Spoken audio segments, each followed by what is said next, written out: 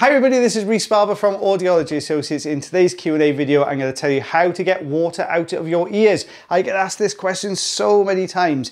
Don't use a Q-tip, okay? Lots of you I know are using Q-tips and that's what you use them predominantly for. There's a couple of things you can do. The first thing you can do is tilt your head over to the side. Water's going to get pulled down by gravity. It's naturally going to want to come out of the ear. So tilting your head over usually gets the water out. If that doesn't work, give it a bit of a wiggle on your ear as well. So you can hold on to the back of your ear. As you're tilting over, give it a little bit of a circular motion wiggle there. It's going to straighten out the ear canal and the water is going to naturally drain away. If that doesn't work, you can use a hairdryer on a very low setting away from your ear and just hold the ear back a little bit and just pass it back and forth. What that's going to do is dry any water on the outer part of the ear canal. And if that doesn't work, you can buy some ear drying sprays and ear drying drops, which you can get over the counter in the chemist. And what that's going to do is going to dry all the moisture out the ear canal. Well guys, I hope that answered your question for you and I'll see you again real soon.